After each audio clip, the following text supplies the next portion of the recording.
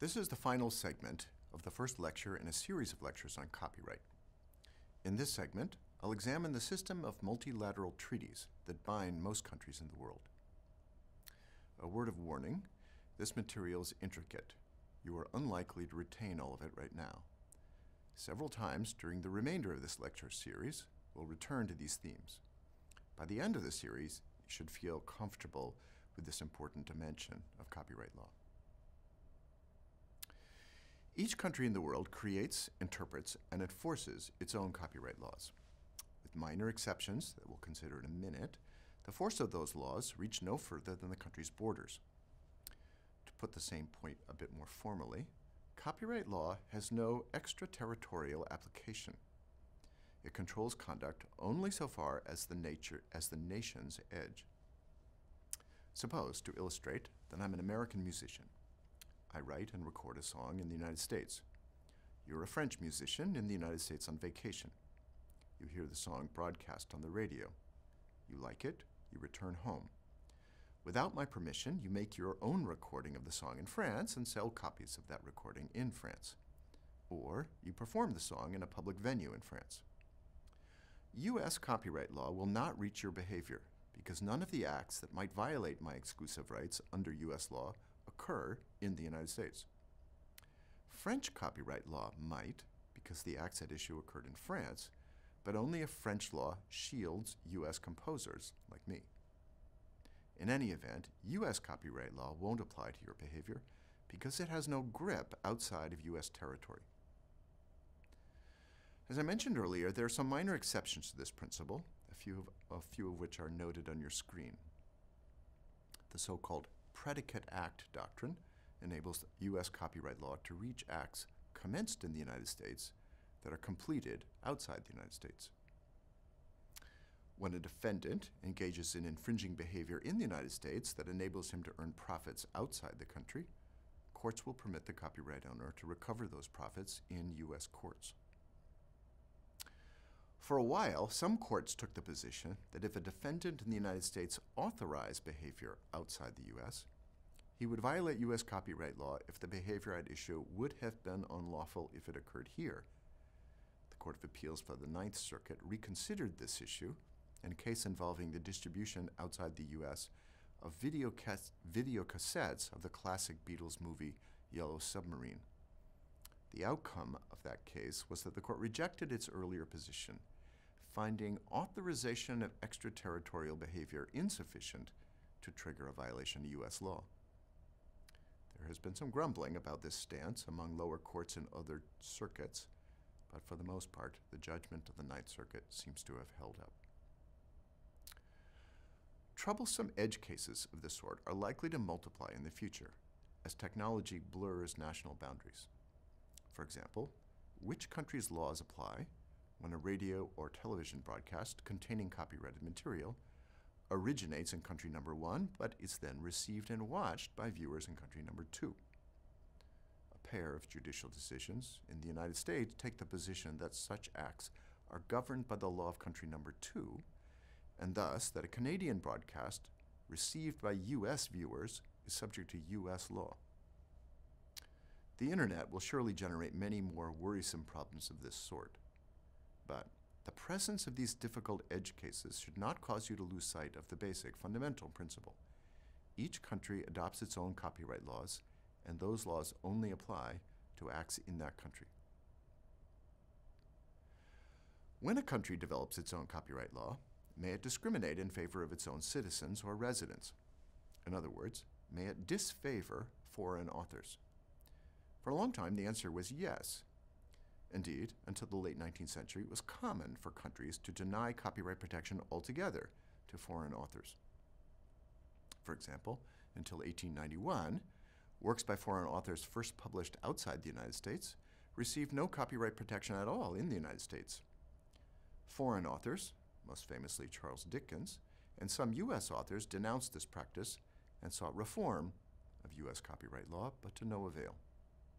What underlay this practice? What would prompt a country, like the United States, to discriminate against foreign authors? Several forces seem to have been at work. Simple nationalism is part of the explanation. A more complex explanation is that copyright protection is often thought of as a tax on consumers. By granting an author exclusive rights, copyright law enables the author to raise the price of copies of his or her work, or to charge more for admission to performances of those works, thereby forcing consumers to pay more for those copies or performances. The rationale of that price increase, of course, is to provide a reward or incentive for creativity, a rationale that we will examine in much more detail in subsequent lectures.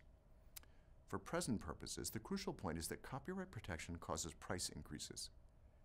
Historically, many nations were reluctant to force their own residents to pay those increased prices if the monies raised thereby were to be paid to authors in other countries, even or especially if the result would be to stimulate creativity in those other countries. Attitudes of these sorts help to explain the origins of the practice of discriminating against foreigners. Perpetuation of that practice, however, is probably better explained by interest group politics. For example, as Bill Patry has shown, in the United States during the 19th century, many businesses came to depend financially upon their privilege to print and distribute inexpensive copies of British books. Such businesses included publishers, printers, and bookbinders. Not surprisingly, when legislative proposals to end the discrimination against foreign authors arose, the interest groups that would have been hurt by the change lobbied against it. They were successful until 1891. Indeed, when the law was eventually changed, the publishers and printers were able to secure an important qualification. Copyright protection was extended to non-resident foreign authors, more specifically to foreign authors from countries offering similar protection to U.S. authors, but only if copies of their works were manufactured in the United States. This protectionist measure, known as the Manufacturing Clause, was eliminated with respect to foreign authors in 1955 and eliminated for U.S. authors in 1986.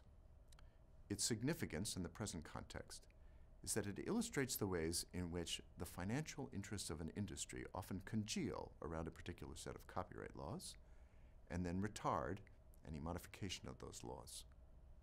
We'll see several other examples of this dynamic later in these lectures.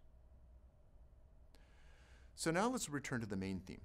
As we've seen, one byproduct of the principle that copyright protection is nation-specific and has no extraterritorial application is that countries could, and for a long time did, discriminate against foreign authors.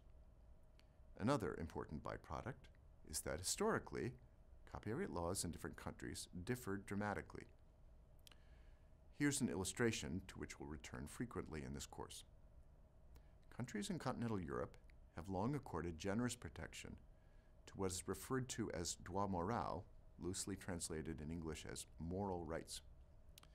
These are said to be non-economic rights. They shield the personal or personhood interests of authors and artists rather than their interest in making money.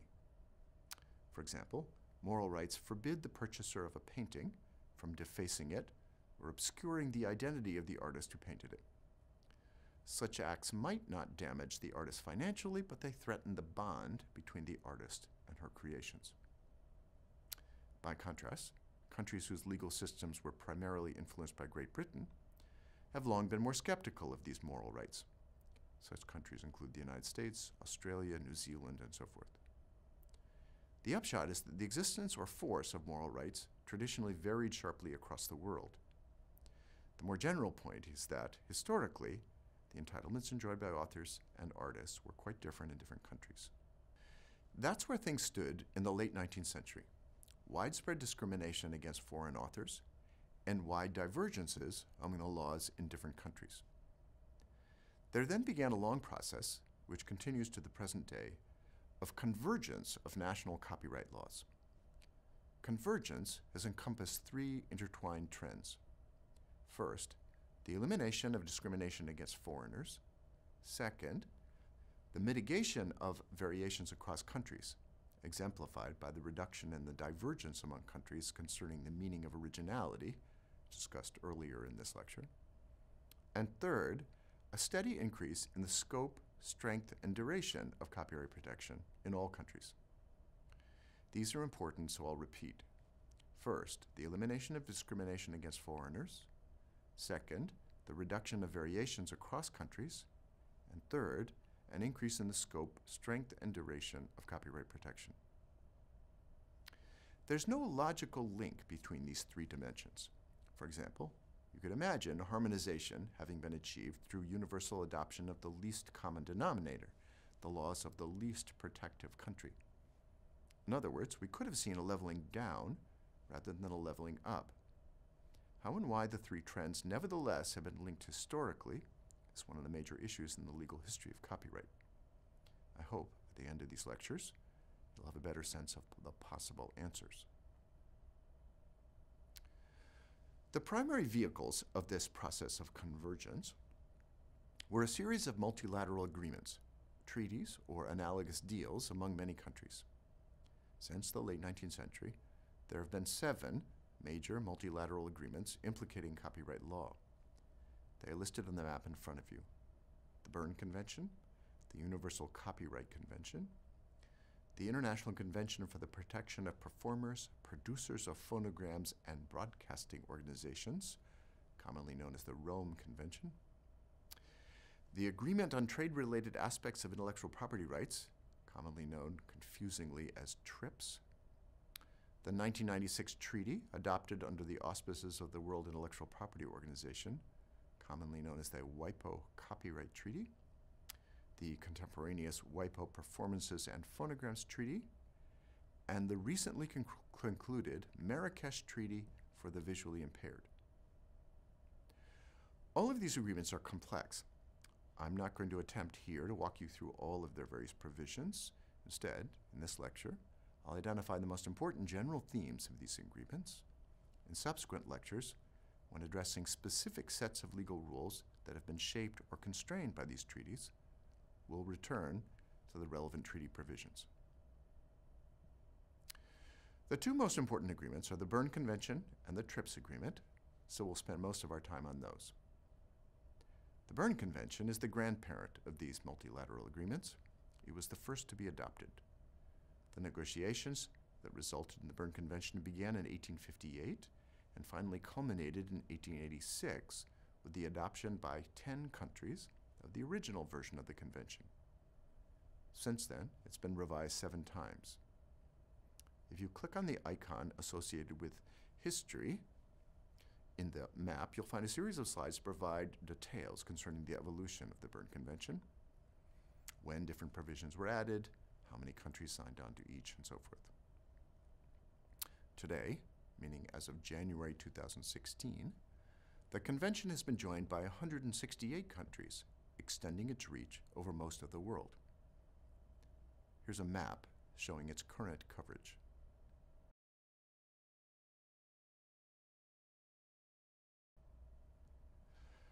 Three dimensions of the current version of the Berne Convention are crucial.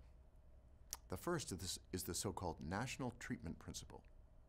Prior to the Berne Convention, some countries had been chipping away at the widespread practice of discrimination against foreign authors through adoption in bilateral treaties of the so-called reciprocity principle. As its name suggests, the reciprocity principle depends upon 2 or more countries, each extending rights to the residents of the others. Country number 1 agrees to grant copyright protection to the residents of country number 2, if and only if country number 2 grants copyright protection to the residents of country number 1. The Berne Convention, and as we will see, all subsequent multilateral agreements, repudiate this reciprocity principle in favor of the simpler and more powerful national treatment principle. The key idea in national treatment is that country number 1 must grant to the residents of country number 2 the same rights it grants to country number 1's own residents. To illustrate, today, French authors are given the same rights in the United States as are given to U.S. authors, and U.S. authors are given the same rights in France as are given to French authors. The application of this principle in the Berne Convention is actually somewhat more encompassing than I have thus far suggested. As the map indicates, the Berne Convention requires each signatory country to grant to, quote, protected authors the same rights it accords its own nationals. If you follow the links in the map, you will see that the term protected authors is capacious. The net effect is to require all member countries to extend the benefits of their copyright laws quite broadly. In one respect, however, the application of the national treatment principle in the Berne Convention is less encompassing than I have thus far suggested. Specifically, the Berne Convention does not apply to what are called neighboring rights. This is the term used in many countries to describe the legal rights of performers and producers. They are said to be neighboring rights because they are adjacent to copyrights, but not true copyrights. Such neighboring rights are governed not by the Berne Convention, but by the Rome Convention.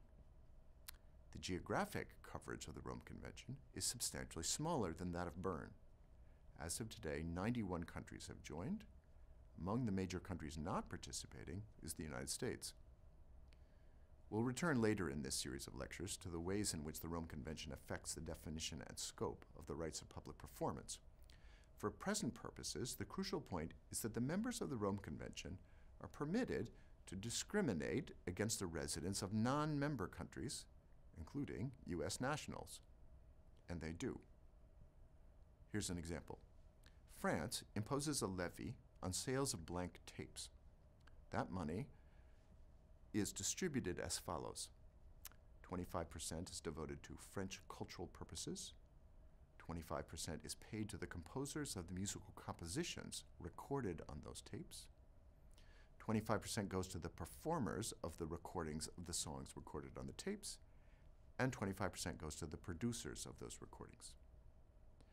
U.S. composers get a share of the second slice because musical compositions are governed by the Berne Convention, and thus France may not discriminate against U.S. authors. By contrast, U.S. performers and producers are excluded from the third and fourth slices because their interests are not governed by the Berne Convention. So, to review, the first key dimension of the Berne Convention is national treatment, the principle that each member country must extend to the residents of other member countries the same rights it extends to its own residents. The second of the three major dimensions of the current version of the Berne Convention is the prohibition on formalities. As the map indicates, the key idea here is that member countries may not impose upon protected authors any administrative obligations that they have to satisfy in order to acquire, enforce, or maintain their copyrights. Curiously, member countries may impose such obligations on their own nationals, and occasionally they do so. But, as one might imagine, discrimination against one's own citizens is rare. This prohibition on formalities creates a sharp contrast between copyright law and patent law. Roughly speaking, while copyright law protects works of authorship, patent law protects inventions. To obtain a patent, an inventor must comply with myriad administrative requirements. Typically, he or she must apply for a patent within a limited period of time and must demonstrate to the satisfaction of a patent examiner that his or her invention is useful, novel, and non-obvious. Most patent applicants eventually succeed, but not all, and compliance with these requirements is costly. Copyright law, in the overwhelming number of countries that adhere to the Berne Convention, is radically different. In those countries, there are no administrative preconditions to the acquisition or enforcement of copyright. So, for example, if you happen to be taking notes while watching this lecture, and, as we discussed previously, your notes contain a bare minimum of creativity, then you've acquired a copyright in your notes. Similarly, if you take a snapshot of your family and that photograph is minimally creative, then you will acquire a copyright in the photograph. No formal grant, no governmental imprimatur is necessary. Historically, what underlay this hostility to formalities? The traditional explanation is that the countries most influential in shaping the Berne Convention subscribed to the so-called natural rights theory of copyright. If an author's control over his or her creations is a natural right, then the interposition of governmental formalities would seem unacceptable. Professor Chris Sprigman, who has written most insightfully about this issue, persuasively argues that this traditional explanation is unconvincing. it's more likely that the drafters of the Berne Convention provisions pertaining to formalities believed that disparate administrative requirements in different countries would frustrate authors' ability in practice to secure global protection for their works.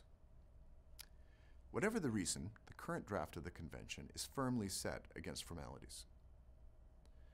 This issue might seem technical and unimportant, but for two reasons it's not. First, lawmakers in some countries have long been hostile to the Berne Convention's prohibitions on formalities. The premier example is the United States, which, as we will see, retained many formal requirements for copyright protection until late in the 20th century. Reluctance to surrender those requirements helps to explain why why the United States did not join the Berne Convention until 1989. The second reason is that an unexpected byproduct of the absence of formalities is that our social environment is increasingly clogged with billions of modestly creative cultural products over which someone enjoys copyright protection, but persons who wish to make use of those products have no effective way of ascertaining the identity of the owners of those copyrights. Copyrights, as you will soon see, are everywhere, but identifying the persons to whom they belong is often infeasible. As a result, some scholars and lawmakers advocate the reinstatement of formal requirements for copyright protection. The result would be to reduce sharply the number of copyrighted works and thus the density of the legal soup through which we daily move. The principal impediment to such a reform is the Berne Convention. The third of the three main dimensions of the Berne Convention consists of a set of obligations imposed on all member countries to establish minimum levels of copyright protection. For example, member countries must extend copyright protection to certain kinds of works, must grant the authors of those works specific exclusive rights, must allow those rights to continue for specified periods of time, and so forth. The details of those minimum standards will be examined in subsequent lectures. For present purposes, the main point is that, although the Berne Convention has lots of such requirements, it contains no effective mechanisms for punishing member countries when they fail to comply with their duties in this regard. As a result, countries that want the benefits of the Berne Convention but don't want to comply with all of its obligations are free, as a practical matter, to join up and then to delay or refuse to comply with the provisions they find unattractive. The United States, between 1989 and 1994, definitely fell into this category. The posture of the United States changed substantially with the adoption of the TRIPS agreement. The history of the negotiations that resulted in TRIPS is intricate, much too intricate to be explored here. If you're curious, the chronology is reviewed in the series of slides that can be accessed through the link associated with the subtopic Origins. Today, the geographic coverage of the TRIPS agreement rivals that of the Berne Convention. All member countries of the World Trade Organization, as of January 2016, that's 162 nations, are subject to the agreement. In important respects, the TRIPS agreement parallels the Berne Convention. Like Berne, TRIPS adheres to the principle of national treatment. Also like Berne, TRIPS imposes on member countries the obligation to establish certain minimum levels of copyright protection. As the map indicates, these obligations pertain to the kinds of works that are subject to copyright protection, including, for example, computer software. The entitlements that copyright owners must be given, the duration of copyrights, and so forth.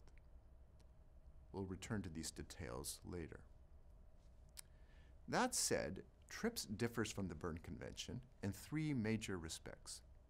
First, it imposes upon member countries obligations not merely to establish legal rights, but also to establish effective remedies when those rights are violated. Some of those remedies, for example, pertaining to the availability of preliminary injunctions, were more expansive than some member countries had previously adopted and so required the adoption of new laws. Second, the TRIPS agreement, because it is part of the General Agreement on Tariffs and Trade, has, unlike the Berne Convention, a mechanism for compelling member countries to comply with their obligations. Specifically, the GATT contains a dispute resolution procedure that enables a member country to initiate a complaint against another member country that has failed to live up to its TRIPS obligations. Details concerning the handling of such disputes can be found by pursuing the links on the map. The principal penalty imposed upon a country found to have failed to comply with its obligations under this agreement is so-called cross-sectoral retaliation. In other words, the complaining country is permitted to impose trade sanctions on other goods. This process is far from perfect, but it does have teeth. The third of the three respects in which the TRIPS agreement deviates from Burns is related to those teeth. As you can see from the map, the TRIPS agreement incorporates by reference all of the obligations imposed on member countries by the Berne Convention, except one, Article 6 bis. What's that? That article, it turns out, is the provision of the Berne Convention that covers moral rights. Recall that moral rights have a lower status in common law countries than in civil law countries. The result of the exclusion of Article 6 bis is that countries, such as the United States, that are reluctant to adhere fully to the Berne Convention obligations with respect to moral rights, are still able to give them short shrift without running the gauntlet of WTO dispute resolution proceedings. The TRIPS agreement is the most controversial aspect of copyright law, indeed of the law of intellectual property as a whole. Debate concerning the merits and demerits of TRIPS, and in particular whether it's been good or bad for developing countries, has been intense since the agreement was first adopted. If you follow the link associated with the subtopic Merits and Demerits in the map, you will find a few slides summarizing the principal contending positions on this issue. Later in the lecture series, once we have on the table more information concerning the actual impact of TRIPS, we'll return to this fundamental issue. We come next to two 1996 treaties, both of them negotiated and administered by the World Intellectual Property Organization. They have almost identical geographic coverage, currently 93 and 94 countries respectively. The first requires member countries to expand somewhat the rights of authors. The second requires member countries to expand the rights of performers and producers. The most novel and important provision in both of these treaties is the obligation imposed on member countries to reinforce technological protection measures. Specifically, both require member countries to penalize in some way the circumvention of encryption or the removal of information containing copies of copyrighted works that identify the copyright owners. A major branch of copyright law has grown out of these treaty provisions, and we'll consider that branch in lecture number 11. The most recent of the 7 multilateral treaties is the Marrakesh Treaty on Exceptions for the Visually Impaired, which was wrapped up in Morocco in July of 2013. There are over 300 million visually impaired people in the world. Their ability to gain access to copyrighted material in formats that they can apprehend has long been curtailed by the combination of copyright law and the reluctance of copyright owners to grant permission for the creation of digital versions of their works that, if they escaped into the wild, could corrode their primary markets. The Marrakesh Treaty attempts to overcome that impediment by requiring member countries to adopt laws that permit the reproduction and distribution of published works in formats accessible to the visually impaired, and then to permit organizations that serve the visually impaired to take them from one country into another. The hope is that this new regime will eventually result in standardization of accessible formats, and thus increasing the set of materials available everywhere and saving money. The Marrakesh Treaty is unique among the 7 multilateral agreements in one important respect. It's the only one that requires member countries to limit the scope of copyright, rather than requiring member countries to create minimum levels of protection. Overlaid on the pattern created by these multilateral agreements are a few regional agreements which further constrain the freedom of member countries to shape their national copyright systems. The most prominent of the regional organizations that generate such agreements is the European Union. Several EU directives listed in the map oblige countries within the Union to manage their copyright systems in particular ways. Less well known is the African Intellectual Property Organization, commonly known as OAPI, the members of which are subject to similar obligations. We'll take up the details of these regional directives later. The framework created by this welter of multilateral and regional agreements is not stable. On the contrary, countries and major interest groups within those countries struggle constantly to tilt the framework in their favor. Sometimes the struggle involves interpretation of existing provisions. One of the most important of those provisions is known as the three-step test. This is not a separate treaty, it's rather a recurring principle, variants of which can be found in most of the treaties we've already reviewed. These variants are not identical, but they're similar. Shown here on the screen is the version contained in the Berne Convention, specifically in Article 9.2 of the Convention.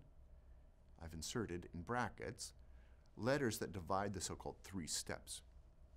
With those insertions, the provision reads, "It shall be a matter for legislation in the countries of the Union to permit the reproduction of such works, A, in certain special cases, provided that B, such reproduction does not conflict with the normal exploitation of the work, and C, does not unreasonably prejudice the legitimate interests of the author." The TRIPS agreement, as you can see, contains a similar provision, although note that the TRIPS version, unlike the Berne version, applies to all exclusive rights enjoyed by copyright owners, not merely to the right of reproduction.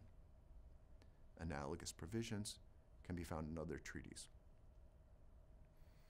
What's going on here? What these provisions are designed to curb is the impulse of some countries to limit the scope of copyrights by granting exceptions or privileges to users who wish to employ copyrighted works in ways that would otherwise be illegal. The basic idea underlying the three-step test is that such exceptions may not cut too deeply into the rights of copyright owners. But how deep is too deep? The language of the treaty provisions is notoriously vague on that crucial point. As a result, many different interpretations of the three-step test have proliferated. Some are quite strict. If widely adopted, they would require the United States, for example, to abandon or at least to curtail significantly its fair use doctrine, which we'll consider in lecture number 9. Other interpretations are substantially more permissive. An intermediate position on the spectrum of interpretations, which has much to recommend it, is the interpretation offered by Professors Bernd Hugenholtz and Ruth Okedici, set forth on the map. Quote, "Limitations and exceptions that 1. Are not overly broad, 2. Do not rob right holders of a real or potential source of income that is substantive, and 3. Do not do disproportional harm to the right holders, will pass the test." End quote. The debate concerning the meaning of the three-step test will likely continue for quite a while. Another source of instability in the international framework is that countries, often nudged by interest groups, are constantly attempting to supplement the treaties that we've considered thus far with additional bilateral or plurilateral agreements. 3 ongoing efforts of this sort are listed in the map. The Anti-Counterfeiting Trade Agreement, commonly known as ACTA, has been under negotiation since 2006. It differs from all the treaties we've considered thus far, both in the small number of countries that have been involved in the negotiations, and even more importantly, in the fact that those negotiations were conducted largely in secret. Despite considerable resistance to that secrecy and to some of the substantive provisions that emerged from the negotiation, ACTA looked well on its way toward ratification and adoption until July of 2012, when the European Parliament, responding in part to growing public outcry, balked, refusing its consent to the agreement by a vote of 478 to 39, with 165 abstentions. It's now unlikely that ACTA will ever enter into force. Next in line is the Trans-Pacific Partnership Agreement, or TPP. This too was negotiated by a small group of countries, shown on your screen, in a series of confidential meetings. The final draft was released to the public in November of 2015.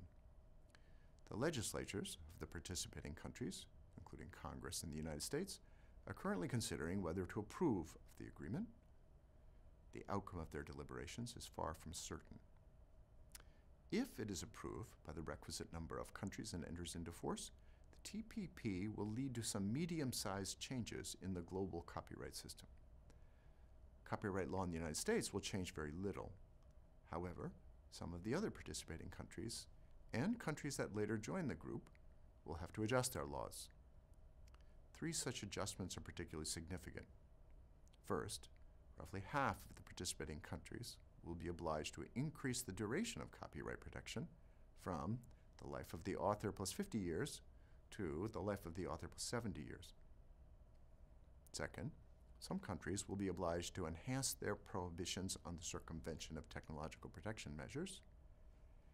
And finally, some countries may be obliged to adopt or modify statutory provisions permitting successful plaintiffs to recover so-called statutory damages, although their duties in this regard are less severe than they would have been if the original draft of the TPP had survived. Whether these 3 changes are good or bad, we will consider in lectures 6, 11, and 12, respectively. More modest in ambition and thus less controversial is the Beijing Treaty on Audiovisual Performances, which, if it comes into effect, will expand the moral rights of actors and other audiovisual performers. We'll consider those rights in lecture number 8. The general point is that while the broad contours of the international framework are firmly in place, many important details are in continued flux. Typically, the representatives of major institutional holders of copyrights and other intellectual property rights push for treaty provisions that require member countries to increase the scope of their rights, while public interest organizations play defense, resisting reform. With the exception of the Marrakesh Treaty, the public interest organizations rarely offer treaty provisions of their own. This concludes our preliminary review of the structure of the international framework of copyright law. To repeat, my ambition in this section of the lecture has not been to itemize all of the features of that framework. That would be impossible in a single lecture, or even in an entire course for that matter. Rather, my goal has been to convey to you the key principles and trends, and to mark the locations of the treaty provisions to which we'll return when examining specific features of copyright law. Next week, we will focus not on copyright law, but on theory.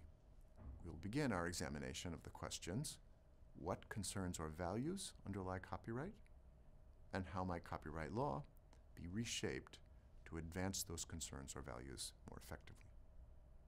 Thank you.